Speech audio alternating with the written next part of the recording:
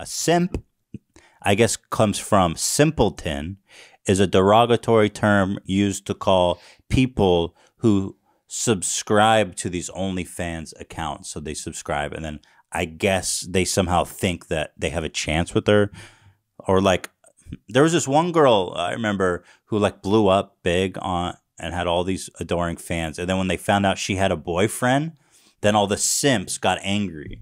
Because they're like, I didn't know you had a boyfriend. You didn't tell me that. I want my donations back. Whatever. That's a simp. Okay. So I should just chime in because I too assumed simpleton was the origin of this, but I've since been corrected that it's actually an acronym. Oh, no way. What does that mean? It is someone idolizing mediocre pussy. Or sucker. Sucker. Or a idolizing. sucker idolizing mediocre pussy. Wait, a sucker? Like a sucker? Like a sucker. Sucker? Like a suka? Wait. Not quite like a suka. Wait, define sucker. Well, I mean, what's the acronym? It's slang. It can just be someone idolizing mediocre pussy. So I guess it's okay. Interesting. So there you go. Who's to define what's a mediocre? Oh well, edgy. P-word. Well, yeah, Chads with big, beautiful chins. Dan, you're kind of a Chad yourself over there. Look at that chin. Me? Yeah, look at you, Chad. So, what do you call the simps? There's Chads and then there's what's? Sam.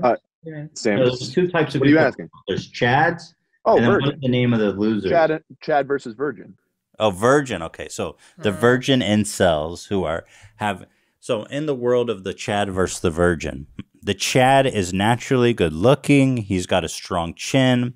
Women just want to have sex with him because he's physically attractive. He was born, and he has attracted women by no effort or cause of his own. He's just born lucky.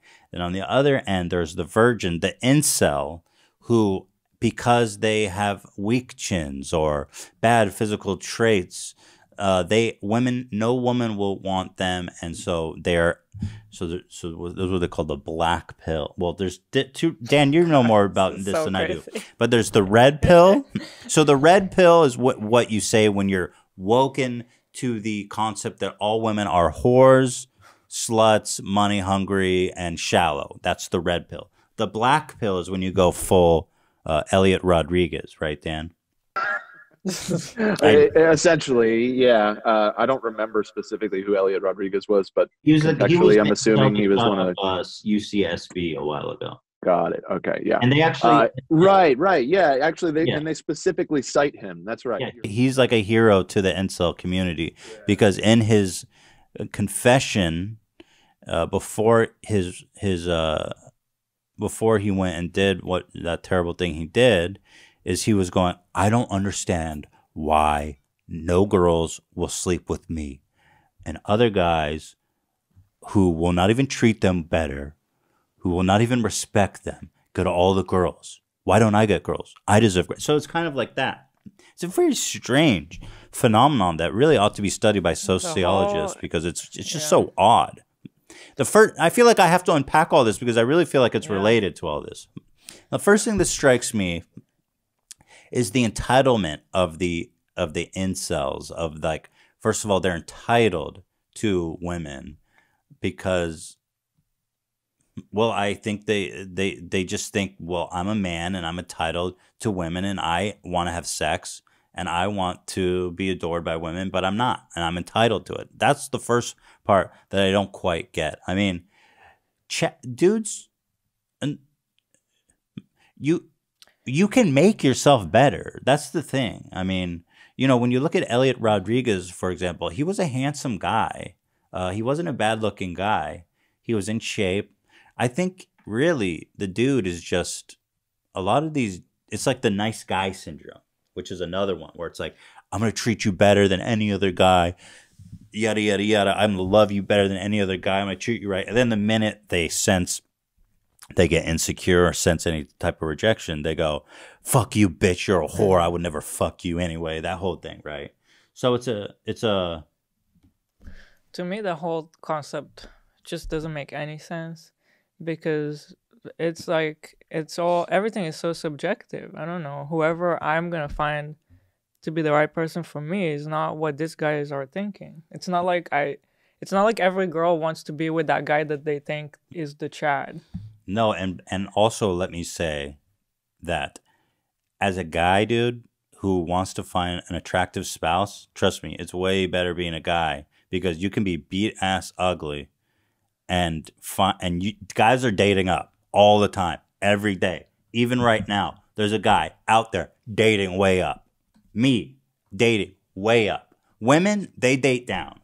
Women date down. It's just a matter of fact. It's just a matter of life. It's true because women can look past certain things. It's not like, oh, he needs to look like this or I'm not even going to look at him. It's just not like that. This is so cute, this bracelet. Thank you. You should show that. It's like gummy bear bracelet. It's so sick. Got gummy bears. So I don't think you can see it. Oh, maybe here.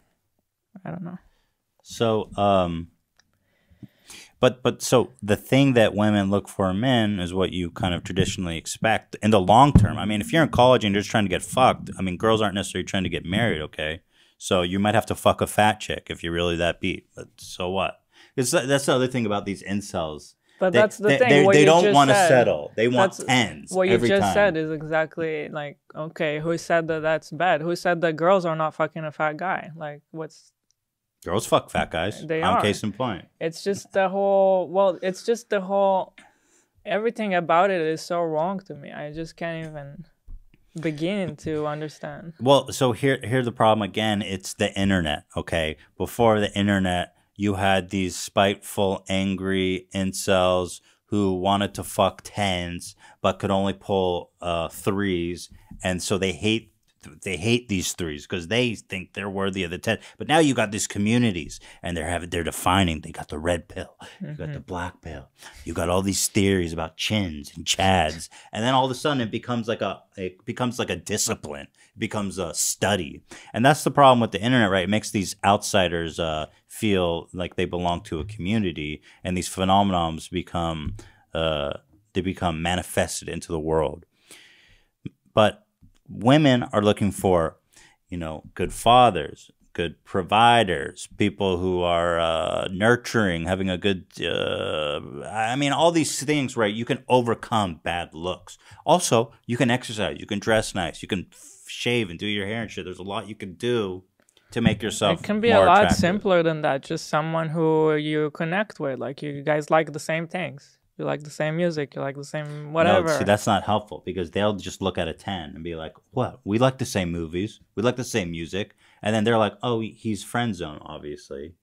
Mm-hmm. And then all of a sudden it's like, hey, do you want to go out? She goes, no, you're not my type. And he goes, you are such a whore. You led me on. I hope that you date a guy that beat you and raped. And they'll start saying, but that's it, right? Only 10s. You got to know know what you can date, bro. Look at Dan's background. What's up? No, Dan is eating chips, by the way. And I was muted. Sorry. I didn't want to. We don't have the algorithm in place. I just saw a silver Kanye staring at me. You got to know. Look, you got to be real, dude. You got to be real. Okay? Me, myself, at my best, I'll say, like, right now, probably in my current shape, I'm probably like a 3. No. I mean, listen. You know that because you're seen me. You're not a 3. I'm just saying. If I'm dating in the world right now, and let's say I don't have money or fame too, it's tough.